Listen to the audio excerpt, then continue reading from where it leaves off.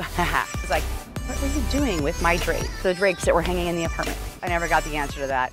Hi, this is Kari from Sky Properties, and today we're going to talk about holiday leasing and why it's so hard. Well, for starters, no one wants to move over the holidays.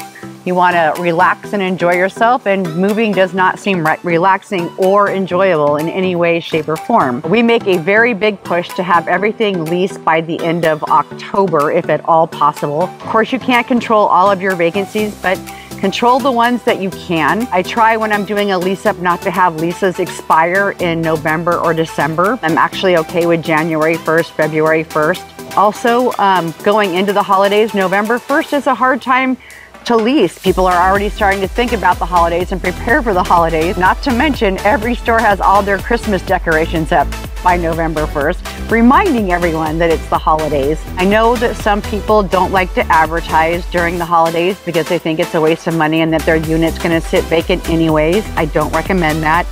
At least hit all of the free websites. Think about running a Christmas special, first month's rent plus their deposit, and then get their second month or December free. Think about being creative with your specials. Think about the best and quickest way to rent your unit. You want to look at your competition closely. You want to be very competitive. You want to underprice them by $5, $25 if you have to, discounted parking or something like that. But you want to stay as competitive as possible. You want to lease as quickly as possible and try to avoid a vacancy over the holidays. You know, there's so many different incentives out there. I think the important thing is that you don't make your incentive like everybody else's. Clients will often ask me, well, what should I do? Should I lower it by this amount? Should I offer a month free? Should I give a $500 discount? Should I do a gift card?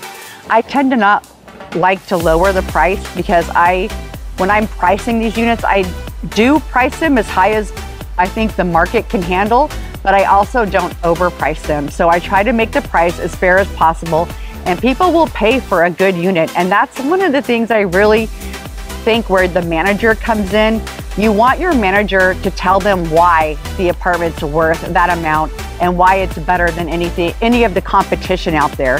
Again, having an educated manager for something like this is super important, that they know the market, they know the competition, and they know what they might want to offer as opposed to another building that's very close as far as unit size, price, etc.